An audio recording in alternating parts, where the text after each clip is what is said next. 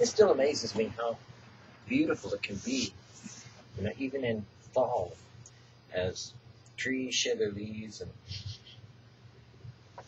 some of them actually become more odoriferous, meaning they give off a scent, but they smell good. They're a delight to see as they change. Unfortunately, as you can see off to your right, my evergreen took a little beating from the sun. Out here on the porch, it would get to be, about 120 to 130 degrees in direct sunlight. And that's pretty amazing when you think about it, because it's hard to conceive that it could be that hot. But when it's 100 in the shade, or 98, direct sunlight on this porch, because it's so reflected by what's here, it got pretty hot. So it killed a lot of plants. We tried to keep them alive, and eventually had an umbrella to protect them. But sometimes they take a beating like that evergreen did. And it may recover. Maybe it won't. In my utmost, it's interesting because a lot of times people do things that they think is right. We have been given this education that makes us consider our own opinion of more value sometimes than obedience to God. That sometimes we don't say it that way, but we do it anyways. We say we're stepping out in faith, when in reality God said don't do it, or God may have already instructed us to do something else. We say, it's my ministry, so I have to do this. Well, no, it's not your ministry, and it's not your life. When you got saved, you gave up your rights to yourself. You gave it to Jesus. So a lot of what we're educated on and in when we grow up and finding that we finally got out from our parents' authority and we could do what we wanted to as teenagers, and then we became young people and went out and tried to find our own answers and our own excuses. And sadly, God looks down and says, man, you just don't get it. The reason why you train up a child in the way they should go, so when they're old, they'll not depart from it, is because you want to build upon the experiences that someone else has already warned you not to do, so you don't have to go through it.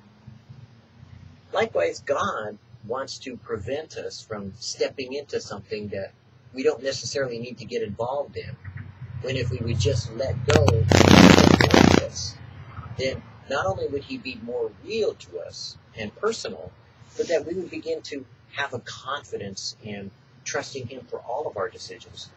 Because the bottom line is, how real is your God? If he's not real enough that you can't ask him over every decision you make, but that you, quote unquote, commit it to prayer and leave it there, and then you just go do your thing anyways, I don't think that's what he was talking about. Maybe it works for you sometimes, but I can tell you it doesn't work 100%, because there's still his will to be done. In utmost, the key to missionary devotion, for his name's sake they went forth. 3 John 7. Our Lord has told us how to love him is to manifest itself. Lovest thou me? Feed my sheep.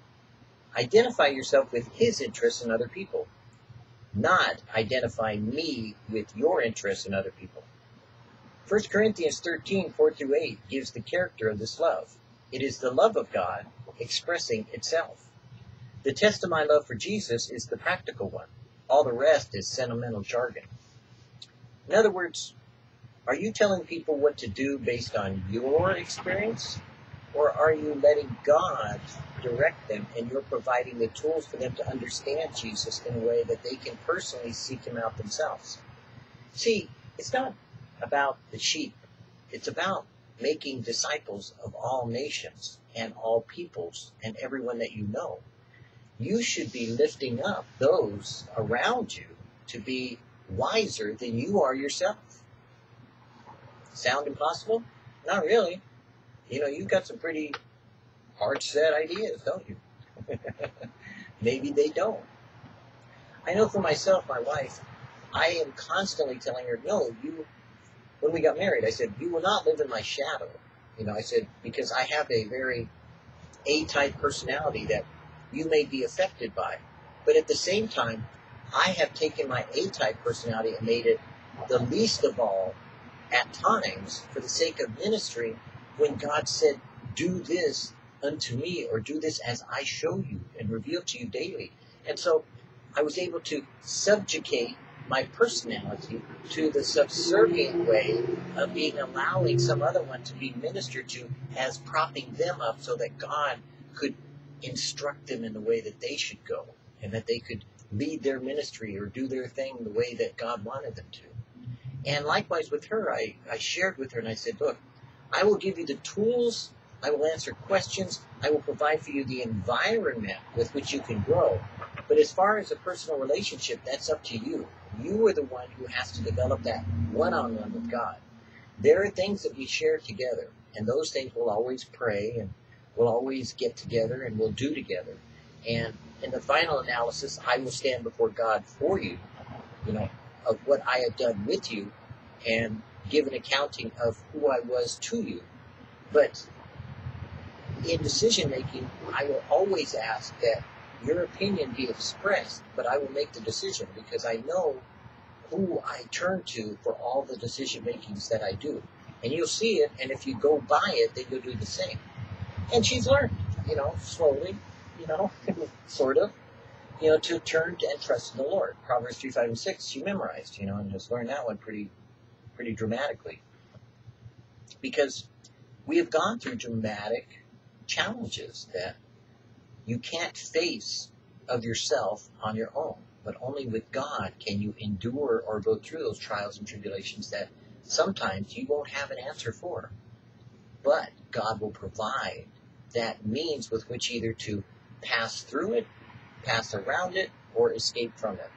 And He alone has always been my salvation. So in that, she has learned a way of relationship that is precious to her, that she abides with Jesus now daily, reading her Bible daily, praying, talking to God daily, and spending quality time, which amazes me on just what a beautiful joy and sunflower she has become in the garden of God, that she herself alone has her own relationship with Jesus that has nothing to do with me.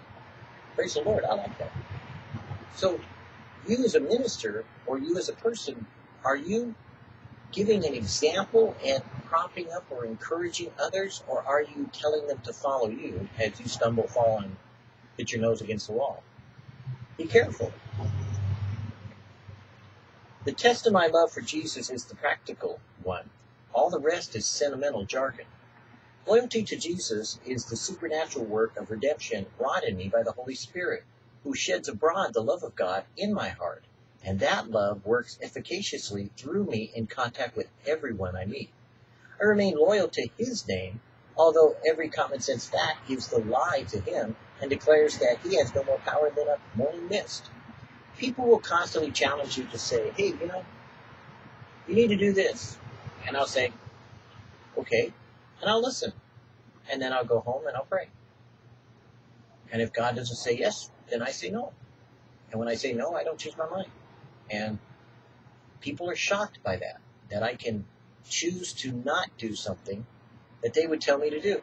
For instance, I've had I can't even think of how many times, various times in my life as working in different ministries, different churches,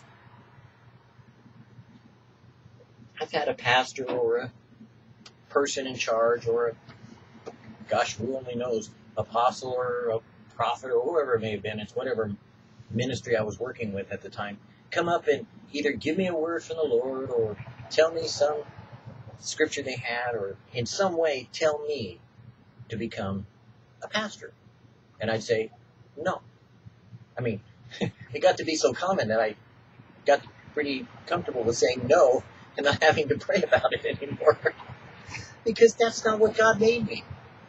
I am not a pastor. I have not been a pastor. God did not choose me to be a pastor.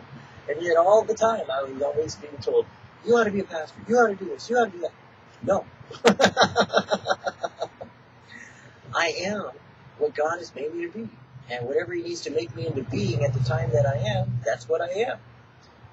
Some people have seen me as a techie savvy, really dynamic administrator. Oh, wow, he helped me with this part. Or other people see me, oh, wow, man, he was the muscles behind the project. He was out there busting his tail in, 24/7. Or, wow, he was the guy that was just guarding, the sound equipment for 3 days, sleeping in a church, It wasn't hard work, but nobody else could do it, and whatever it was that needed to be done, that's what I do. Have I spoken at times as a pastor? Of course. Or a missionary? Definitely. Or in any other capacity? Of course. That's the easy part. But the choices that you make have to determine where your love is. If you love Jesus and you're following him, you only do those things he tells you to do, not what people think you ought to do. So be careful that you don't get misled or led by your own desires rather than the love of God that he sheds in your heart for other people as well as for Jesus himself. The key to missionary devotion means being attached to nothing and no one saving our Lord Jesus himself, not being detached from things externally. Our Lord was amazingly in and out among ordinary things. His detachment was on the inside towards God. External detachment is often an indication of a secret, vital attachment to the things we keep away from externally. The loyalty of a missionary is to keep his soul concentrated open to the nature of the Lord Jesus Christ. To be like him is the ultimate goal. The men and women our Lord sends us out on his enterprises are the ordinary human stuff, plus dominating devotion to himself wrought by the Holy Ghost. In other words, it's nobody special and nobody unique and nobody different that you're going to find out there in the church, around the church, or about the church. They're not greater or lesser because we're all on an even keel. The apostle is not greater than the servant. The prophet is not greater than the pastor. The pastor is not greater than the deacon. They are all men of God under authority by what Jesus tells them to do. Jesus is the head of the body of Christ. As a head, he gets to think, see, hear, say, speak, control all the parts of the body. Do you get it? The head really does control everything in the body. Not the body controls the body. There are certain autonomous functions that work automatically. Your heartbeat goes on. But if you take the head out, your heartbeat ain't going to keep going. See, the nervous system, the circulatory system, all the sensory systems all operate from the head. So when you put Jesus back in charge, then you find that the body works together perfectly. When you don't, you have, just like a chicken with its head cut off, you have something flopping around there that's just throwing blood everywhere, until finally it collapses dead on the ground. We are all meant to be fitly joined together, doing the parts that God wants us to do, not what we think we ought to do or what we think someone else ought to do. Lead someone else to someone else named Jesus. Take care of yourself, and you'll find that everyone else will be blessed by the love you have for them as you help them with the love that you were given in the first place. It's all about love. It really is.